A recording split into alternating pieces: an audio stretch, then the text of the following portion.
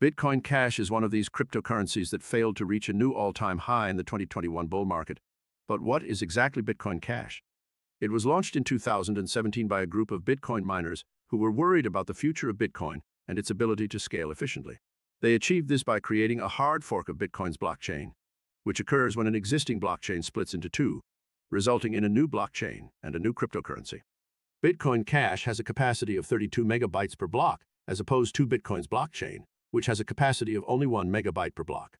This enables the verification process to be faster, with an adjustable level of difficulty to ensure the chain's survival and transaction verification speed, regardless of the number of miners supporting it. This also leads to reduced fees, making peer-to-peer payments between individuals possible for a fraction of a cent. Although Bitcoin Cash had a higher value during the 2017 bull market compared to the 2021 bull market, there is still a possibility that it could reach a new all-time high. But do you think it can?